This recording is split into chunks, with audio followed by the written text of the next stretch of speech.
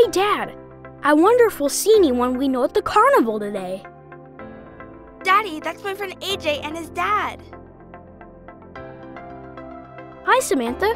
Are you going to the carnival too? Yep, I can't wait. Me neither. Hey, AJ, look! That school is a lot bigger and nicer than ours. Yeah, they probably don't even have to share rulers and markers in class like we do. And their playground looks brand new. A lot of things in this neighborhood look different from our neighborhood.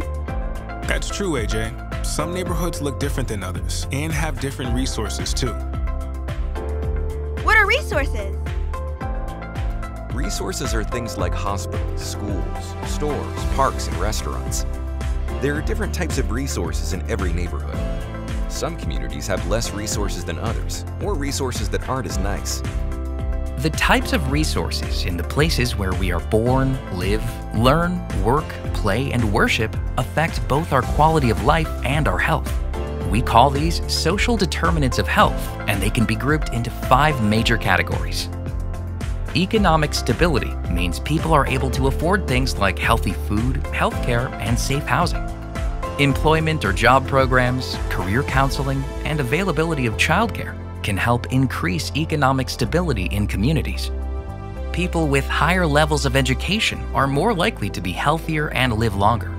But some children live in places with poorly performing schools, and many families can't afford to send their children to college.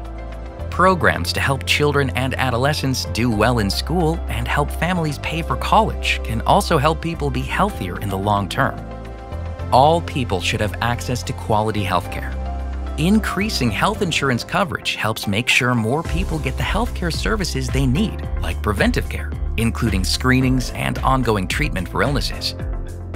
Everyone should be able to live in a safe neighborhood where it is easy for them to make healthy choices.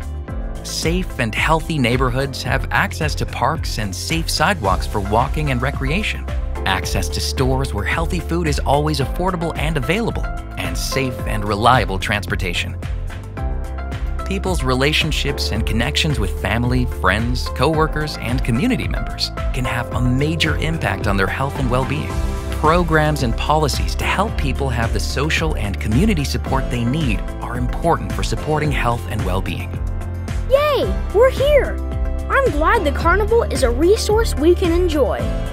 Social determinants of health are connected and related to each other. Together, all of these things will help improve the overall health of people. By working together, we can help ensure everyone has access to the necessary resources and support they need to be as healthy as possible. Learn more, take action, make a difference. Visit cdc.gov/health equity to learn more.